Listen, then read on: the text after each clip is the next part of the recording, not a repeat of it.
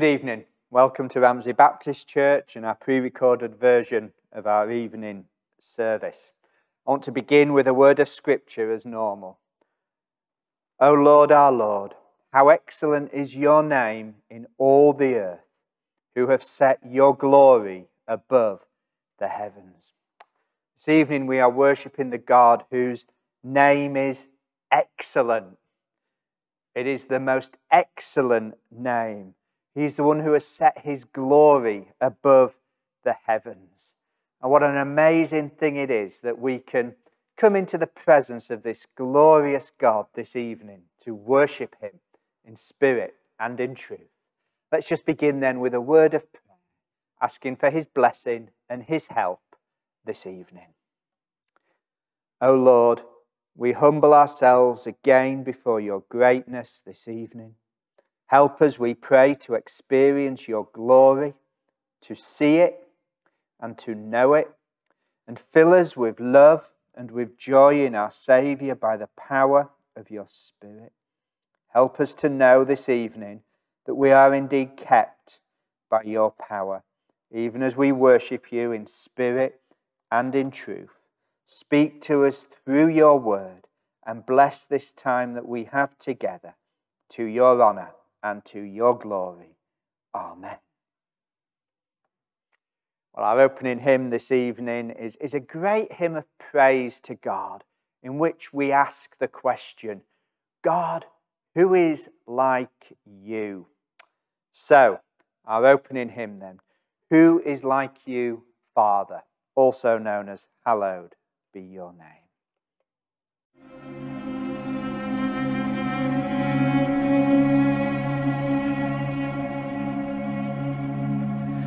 Who is like you, Father, the source of life and love, an overflowing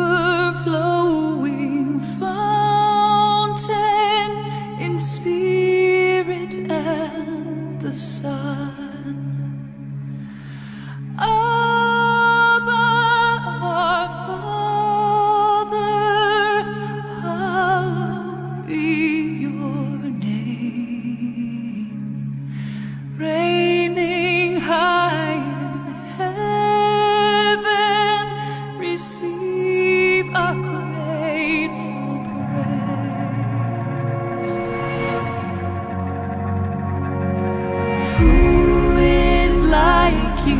Jesus, the Son most glorious,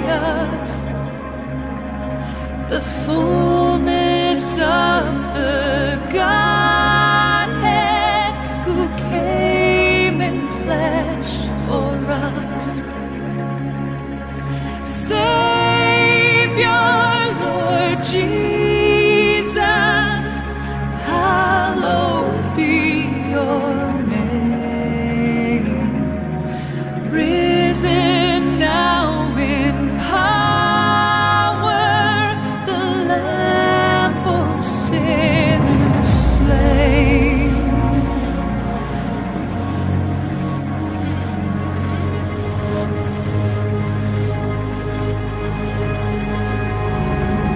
Who is like you, Spirit, our comfort from above? You draw us to the Savior, reveal the Father's love. Spirit, oh Spirit, hallowed be your name. Fount of living water, come fill our hearts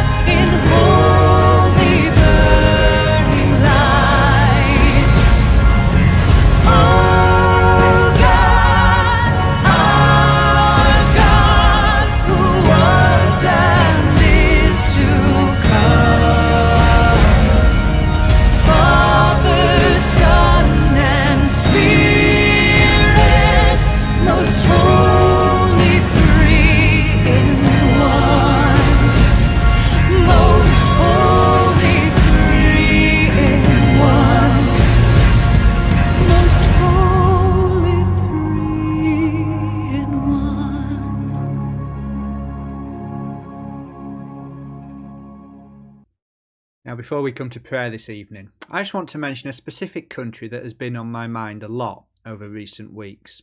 China. Christianity is growing in China, and it is growing very rapidly.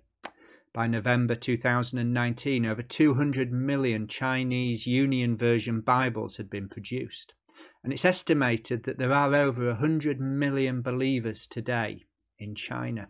The church is growing tremendously in communist China, but so is the state oppression of the church. Just this month, new laws came into effect in China to establish a database listing all those authorized by the communist state to engage in religious activities, whether leading worship, teaching, or studying religion.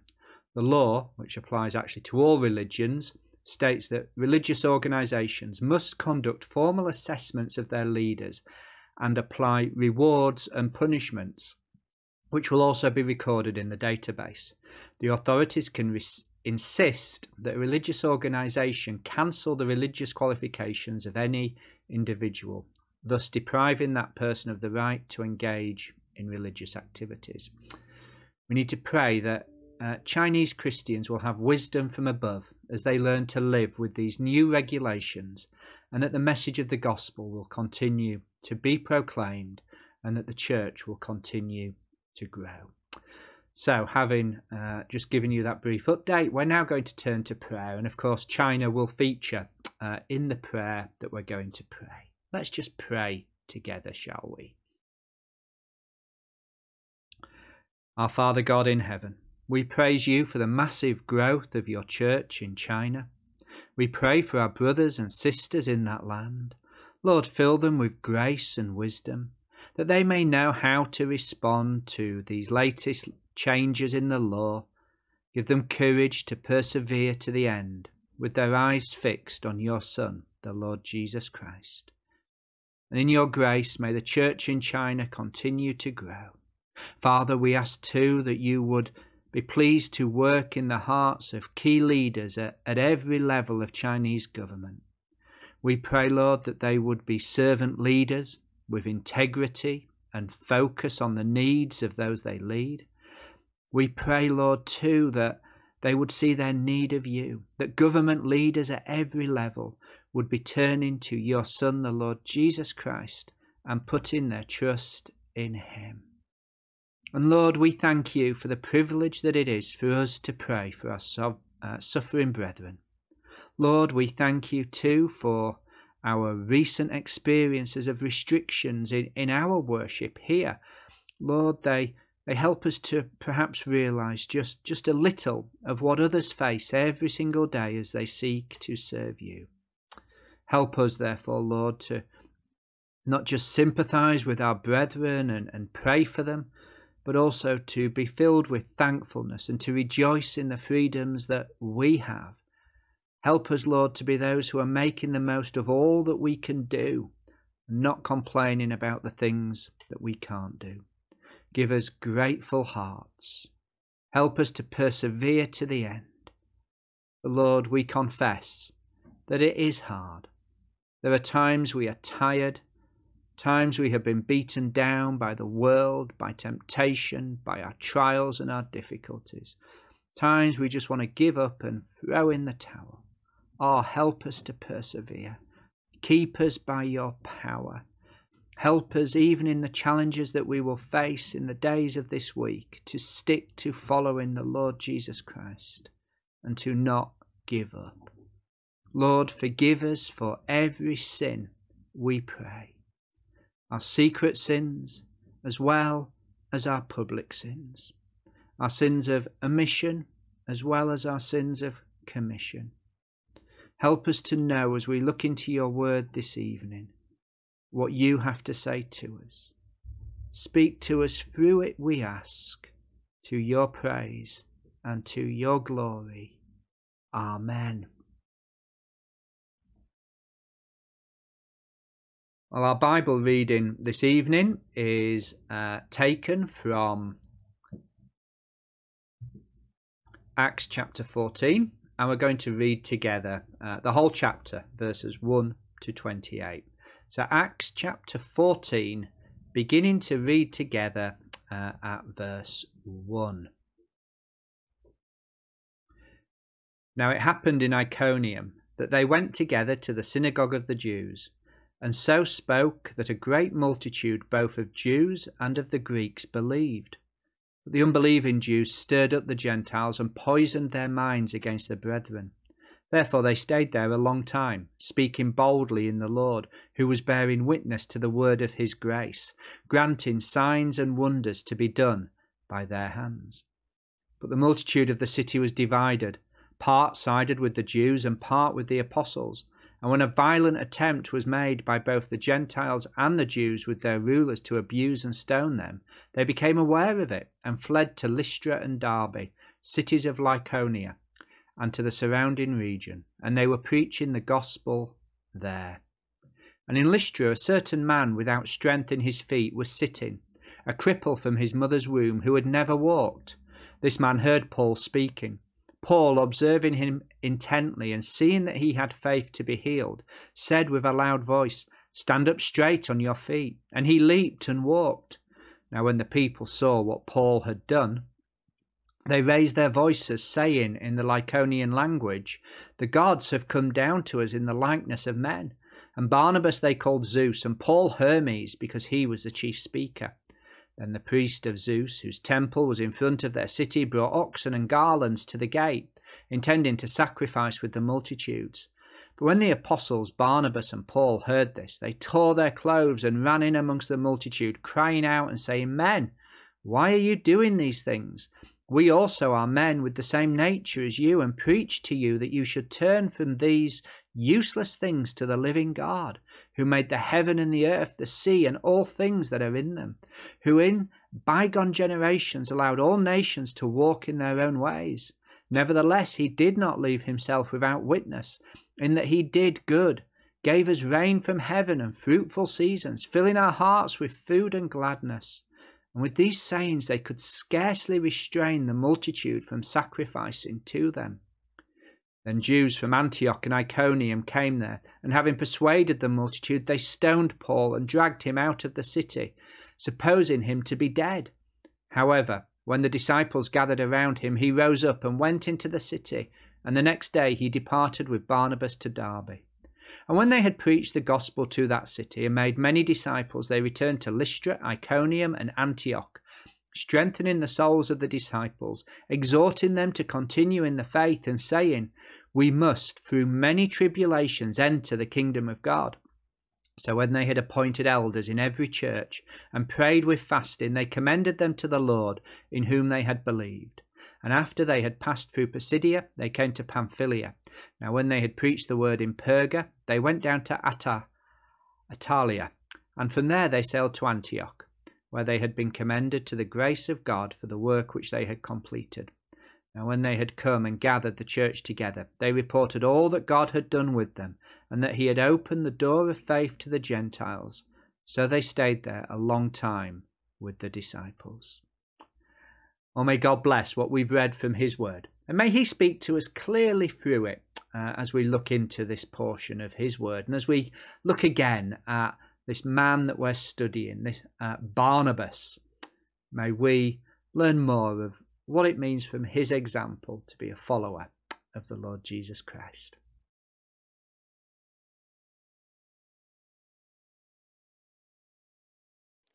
Many people are great at starting a task. They will embrace it with enthusiasm and with energy. But for some, somewhere along the line, that enthusiasm wanes, that energy dissipates, and the job is not completed. It's left half finished. Something is begun, but it is not finished. In fact, there are TV series, aren't there, that have run for many seasons, built around this human tendency to begin things but not finish them, to leave jobs half done. DIY SOS is perhaps one of the best known. Someone has started a project around their home. They had grand plans to renovate their home, but they never saw the task through to completion. They never finished what they started, and so their family are left living in a mess. And a team of experts will come in that program, and they will finish off the job that was started. Well, we can face a similar thing in Christian service. Things are begun but not finished. Projects are started but not seen through to completion. We've actually seen that in this series, haven't we? John Mark, he began a task but he didn't finish it. He set off with Barnabas and Saul on this missionary journey. But after their first stop in Cyprus, he returned home to Jerusalem. He begun something but he didn't finish. He started, but he didn't see it through to the end. But Barnabas is very different to John Mark. He is the sort of person who does finish what he starts. He's the sort of person who does persevere to the end. He set out on this missionary journey, and when he set out, he was the leader. But in Cyprus, he had to take a step back as Saul, or Paul as he becomes known now, takes over. He had the disappointment of his cousin John Mark deserting them. And he had to face persecution, which, as we read this evening, is getting worse, is intensifying. But he stays the course, because Barnabas is the type of man who finishes what he starts. Barnabas is a man who, once he has put his hand to the plough, he does not look back. He keeps his eyes fixed on the goal and he presses on towards it. So tonight, this is what I want us to think about. I want us to think about finishing what we have started. Finishing what we have started. We have started following the Lord Jesus Christ. I trust you can say that you have started following the Lord Jesus Christ. Well, we need to finish what we have started. You need to finish your life following the Lord Jesus Christ. We have started to bring our two fellowships together as Ramsey Baptist Church, and we've made great progress in that. But we need to finish what we have started now. We have started outreach works. We need to stick to that task. We need to finish what we have started. Maybe you're praying for a specific person that they will come to know the Lord Jesus Christ as their Lord and Saviour. And maybe you're witnessing to them and it's been going on for a long time and you see so little progress. You need to stick to the task. You need to finish what you have started. Don't leave the job half done. Don't give up and throw in the towel. Finish what you have started. Why? Because the Lord Jesus Christ says no one, having put his hand to the plough and looking back, is fit for the kingdom of God. Luke 9 verse 62. Christians are people who finish what they start. And as we come to the text and think about finishing what we have started, I want you to notice, first of all, opportunity and opposition. Opportunity and opposition. These are two things that usually go hand in hand. Where God is at work, where the gospel is being proclaimed, the devil is there opposing the Lord Jesus Christ. I've been amazed by what I've been discovering about China in recent weeks. It's estimated there are over 100 million believers in China. Church growth is exploding in China, but so is that state opposition to Christianity. New laws passed in February 2020 which give the state power over every aspect of church life. House churches closed, pastors imprisoned. More new laws just passed this month, allowing the government to keep this database, this register on every church leader and minister and what they teach. Opportunity and opposition going hand in hand. And we've seen that in this first missionary journey that Barnabas participates in, haven't we? We've seen that in Cyprus when Barnabas and Saul are witnessing to the proconsul Sergius Paulus, that Elymas opposes them. There is opposition. In Antioch Pisidia, the Jews stirred up the town council against Paul and Barnabas, forcing them to leave the region and move on to the next place. And this is where we pick up the account this evening. They journey to Iconium. They journey to Iconium. Read with me from verse 1. Now it happened in Iconium that they went together to the synagogue of the Jews and so spoke that a great multitude both of Jews and of the Greeks believed. But the unbelieving Jews stirred up the Gentiles and poisoned their minds against the brethren. Therefore they stayed there a long time, speaking boldly in the Lord, who was bearing witness to the word of his grace, granting signs and wonders to be done by their hands. Notice again that they're together. Paul and Barnabas are united in their gospel work. And notice the success that the Lord gives them. A great multitude, both of Jews and of the Greeks, believed.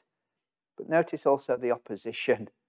But the unbelieving Jews stirred up the Gentiles and poisoned their minds against them. They poisoned people's minds against Paul and Barnabas. It's a graphic description, isn't it, of a type of behaviour that sadly we're all too familiar with. Gossip, slander, false accusation, all meant to discredit Paul and Barnabas, so people wouldn't listen to them, so people wouldn't embrace the gospel. Where there is opportunity, there is also opposition. Where there is opportunity, there is also opposition.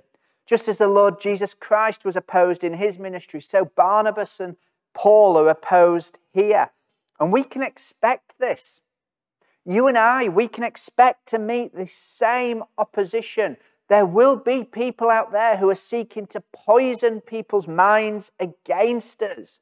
And the devil's primary targets in that, well, they are going to be our leaders, our church officers, our deacons and our elders.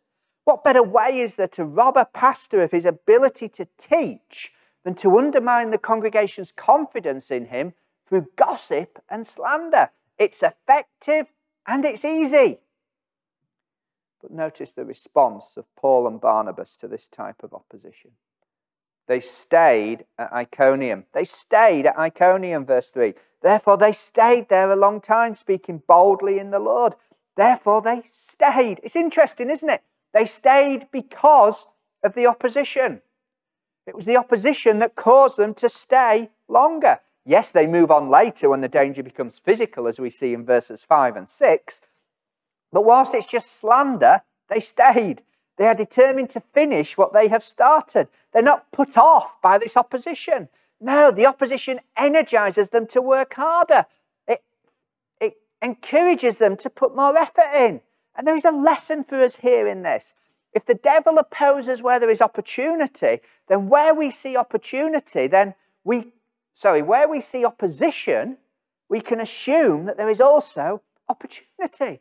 Our efforts need to be intensified in the face of opposition. Opposition does not mean we throw in the towel and give up. It means we intensify our efforts. We stay where we are opposed.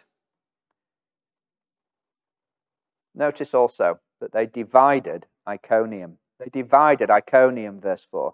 But the multitude of the city was divided. Part sided with the Jews and part with the apostles. And again, isn't this what the gospel does? The gospel divides. There's no sitting on the fence when it comes to Christianity. You are either siding with the Lord Jesus Christ against your sin, or you are siding with your sin against the Lord Jesus Christ. It is that clear cut. It is that black and white. There are no shades of grey here. There is no fence sitting here. There is no foot in both camps. You are either siding with the Lord Jesus Christ against your sin, or you are siding with your sin against the Lord Jesus Christ. The gospel divides, and it divides families. Families where one person is a believer and the rest are unsaved. There's a division there, isn't there, caused by the gospel. Gospel divides friends, and it divides communities, as we see here. Iconium is divided. It's split in two. Many believe, but many do not. And those who don't, well, they oppose the gospel work of Paul and Barnabas. And in the end, the opposition becomes dangerous. It becomes life-threatening. So eventually, Paul and Barnabas move on. And there's no shame in that. They're following the instructions of the Lord Jesus Christ. He said in Matthew 20, verse 23, when they persecute you in this city, flee to another. And that brings them to Lystra.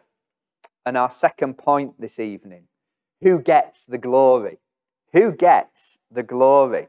One of the temptations that you and I will face along the way as we press on in our Christian service, as we persevere to the end in our walk with the Lord Jesus Christ, as we seek to finish what we have started, is this temptation to take the credit, to Let our egos take over. You know, this morning we were thinking about the glory battle. And this is one of the ways the glory battle can be lost. As you all know, I do teach that every single one of us needs to be a son of encouragement to those around us. That we need to be building one another up in the faith. And the longer this age continues, the closer we get to the return of the Lord Jesus Christ, the more important this aspect of our Christianity becomes.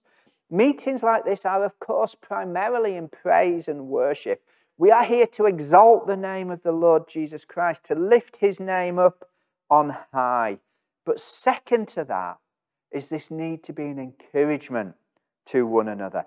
In Hebrews 10 verses 24 and 25 we read, "And let us consider one another in order to stir up love and good works, not forsaking the assembling of ourselves together, as is the manner of some, but exhorting one another, and so much the more as you see the day approaching." We have to be encouraging one another. But there is a corresponding danger in this, something we need to be careful of as we seek to encourage one another. And that is the temptation that when you are being encouraged by those around you, is that you begin to take the credit. It begins to build your ego up. You forget to give the glory to God. You know, at best we are unprofitable servants, and we are never to replace the master. This is one way we can lose the glory battle. We begin to live for these encouragements. We begin to take credit to ourselves. We begin to build up our ego. When Paul and Barnabas come to Lystra, this is the temptation that they're faced with. The question is, will they fall at this hurdle, or will they finish what they have started? Will they press on through it, looking to God and giving the glory to the Lord Jesus Christ as these people seek to glorify them? Will they finish what they have started? Well, let's examine the scene. In Lystra, they meet a man who's been crippled from birth, verse 8. Paul, seeing this man's faith, heals him, verses 9 and 10. What I want you to draw your attention to, though, is the reaction of the crowd, verse 11. Now, when the people saw what Paul had done, they raised their voices, saying in the Lycaonian language, "The gods have come down to us in the likeness of men." And Barnabas they called Zeus, and Paul Hermes, because he was the chief speaker. Then the priests of Zeus, whose temple was in the front of their city, brought oxen and garlands to the gate, intending to sacrifice with the multitudes. So that's the scene.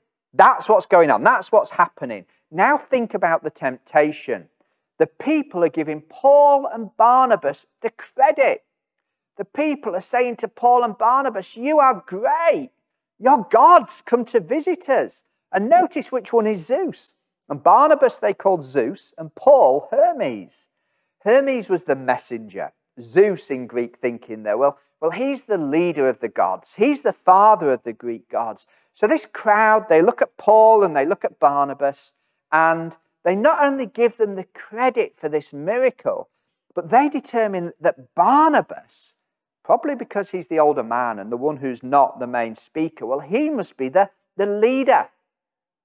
This must have been a particular temptation to him.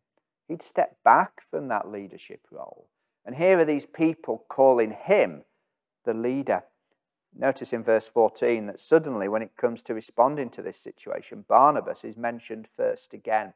That gives us the hint that this is a particular temptation for him. It's a double temptation for Barnabas to let this praise go to his head, especially as these people are treating him as if he's superior to Paul. It would have been so easy for Barnabas to let his ego get in the way here, to lose the glory battle right here, to begin to believe some of what has been said about him, to begin to take some of the credit for himself, to enjoy this reception and to put his own glory first for a while. It would have been so easy for him to lose the glory battle here. I know how easy it would be, because sometimes I can be tempted in a similar way. Now, I've never been mistaken for a Greek god, But it is easy, isn't it, for me to think, well, I did really well with that sermon today, rather than give God the glory for how Jesus Christ has spoken through the sermon I've preached. And we are all tempted by the same thing, to take credit for ourselves, to let our egos get in the way, to put what we want for ourselves first. We are all tempted to lose the glory battle in this fashion. But consider the response. Look at how Barnabas and Paul respond to this. Verse 14, but when the apostles Barnabas and Paul heard this, they tore their clothes and ran in amongst the multitude. Look at the grief. They tore their clothes, crying out and saying, men, why are you doing these things? We also are men with the same nature as you, and preach to you that you should turn from these useless things to the living God, who made heaven and earth, the sea, and all things that is in them, who in bygone generations allowed all nations to walk in their own ways. Nevertheless, he did not leave himself without witness, in that he did good, gave us rain from heaven and fruitful seasons, filling our hearts with food and gladness. I'm not looking at that in detail this evening. All I really want to highlight tonight is the refusal of Barnabas and Paul to accept this adulation of the crowd, especially when it appears Barnabas takes the lead in this response. That's what I want you to see. Here's this double temptation for Barnabas, and he's grieved by what this crowd are doing for him. He doesn't want this. He's not going to let his ego be swelled by this. He's not going to let his ego get in the way of God's glory. Paul and Barnabas are grieved by this behavior.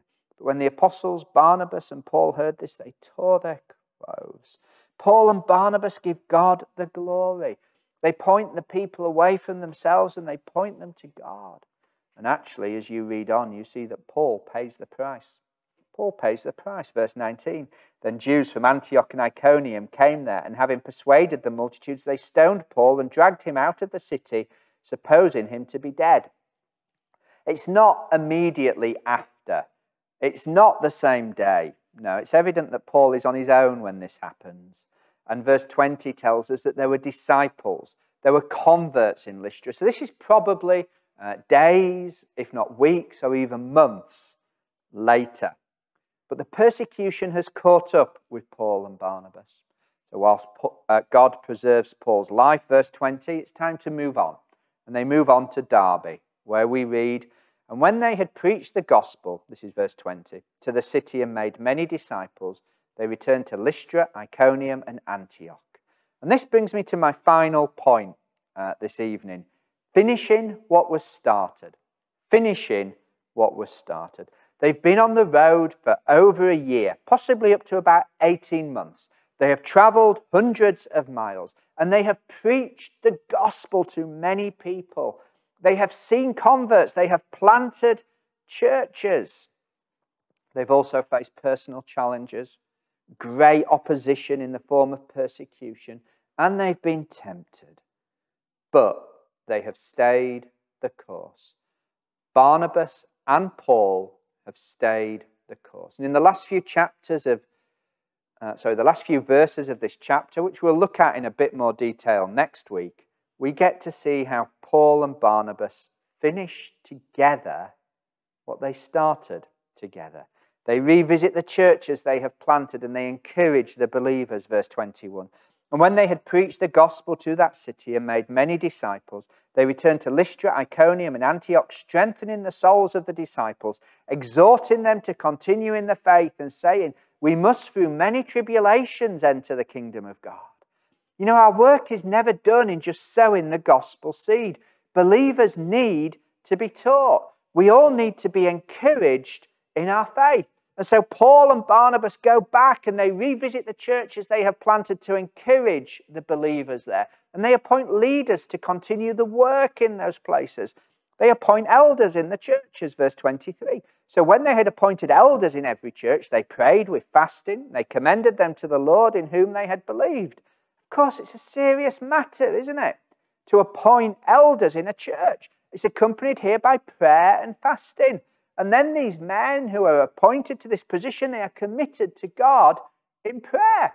I hope you do that. I hope you pray for your elders. I hope you commit us to God in prayer every single day. And they report back to their home church, verse 27. Now, when they had come and gathered the church together, they reported all that God had done with them and that he had opened the door of faith to the Gentiles. The church that sent them, they report back to. Their work is not done until they have reported back on the task they were set to do by this church. And then after that, once they've reported back, well, then they get their well-earned rest, verse 28. So they stayed there a long time with the disciples. They finished what they started. They persevered through personal challenges, through ministry problems, through persecution, through temptation to finish what they had started. They didn't let their egos get in the way of finishing what they had started. That's the example of Barnabas. Barnabas is someone who stays the course. Barnabas is someone who doesn't throw in the towel, but he completes the task he has been given without cutting corners. He finishes what he starts. And for us, I would suggest there is obvious and immediate application. As we come out of this lockdown, we need to finish what we have started. We need to finish what we've started in bringing our two churches together. Ramsey Baptist Church needs to become a legal as well as spiritual reality.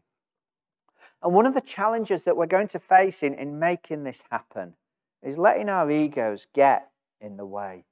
You know, I was told when we started this project of bringing our two churches together that if it goes well, God gets the glory. If it goes wrong, I get the blame. But the truth is, Ramsey Baptist Church is not my legacy. It's not about me, and it's not about you either. It's about the glory of God. It's about exalting the name of the Lord Jesus Christ in our town. So there's no room for our egos to get in the way. There's no credit for us to take in bringing our two churches together. And in Barnabas, we see the Christ-like humility that every single one of us needs. And even more vividly, in what we've considered this evening, we see this Christ-honouring reaction to this temptation that we all face on occasions to let our egos get in the way, to make things more about us than they are about Christ, to be a servant who seeks to replace the master. In Barnabas, we get the Christ-honouring reaction to that, the grief and the determination to give God the glory. You know, before COVID struck, we were talking and discussing what building should be used for what. Well, we've seen, haven't we, over this past year, just how easily the Lord can take both our buildings away when he chooses to do so. We've been shut out of them. We've been forced online. As we come back to them now, what a wonderful thing that is. But let's make sure that as these discussions continue and as we look for a vision for how we can use the assets we have to reach out into this community with the gospel, let's make sure our egos don't rise to the surface. As we think about what meetings will continue and which will stop, let's make sure our egos don't rise to the surface. As all of our roles change, when we're either asked to step back from something or to step up to something, let's make sure our egos don't rise to the surface. When we see how this coming together of our churches evolves us as a church and grows us and develops us, let's make sure it's not all about us. Let's make sure we're giving God the glory, that we are doing it all for him. That's the example we have of Barnabas. In his reaction to this temptation to make it all about him, he gives God the glory. He points people to the Lord Jesus Christ. And he says, he's the one you need to serve.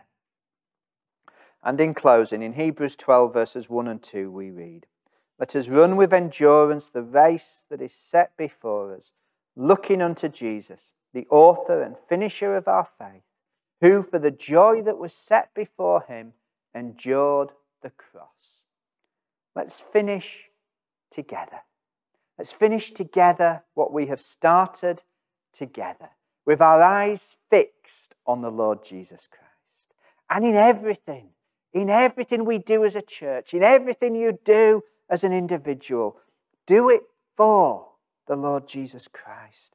May this be our testimony, that we have persevered, that we have pressed on, that we have run the race with endurance, fixing our eyes on the Lord Jesus. That we finish what we start as faithful and willing servants of the Lord Jesus Christ. Let's resist the temptation to ever consider ourselves greater than Him, to ever replace Him in our hearts with self, to ever be driven by our own egos rather than God's glory. Instead, let's look to Him as humble servants, because this is how it's done. This is how it's done. Fixing our eyes on the Lord Jesus Christ as His humble servants, looking to Him every step of the way, doing it all for His glory, pressing on in faith in Him in this endurance race of life that we are running. This is how we finish what we have started. This is how we follow Barnabas's example. Let us run with endurance the race that is set before us, looking unto Jesus, the author and finisher of our faith, who for the joy that was set before Him endured the cross. Amen. Well, having just been talking about keeping your eyes fixed on the Lord Jesus Christ as being the way to persevere and finish what we start, this final hymn reminds us of just how sweet the name of the Lord Jesus Christ is to us. And I hope and pray that that will be your experience in the days of this week as you fix your eyes on Him, as you press on in the faith, that His name would be sweet in your ear. How sweet the name of Jesus sounds in the believer's ears.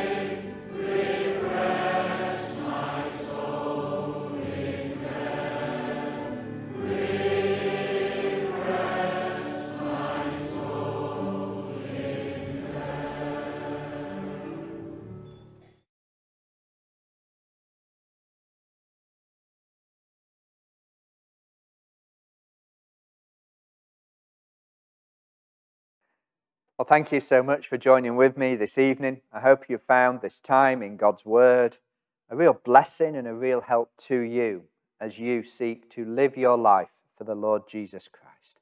And we're going to close our time now with a word of prayer. Now to him who is able to keep you from stumbling and to present you faultless before the presence of his glory with exceeding joy, to God our Saviour, who alone is wise, be glory and majesty, dominion and power, both now and forever. Amen.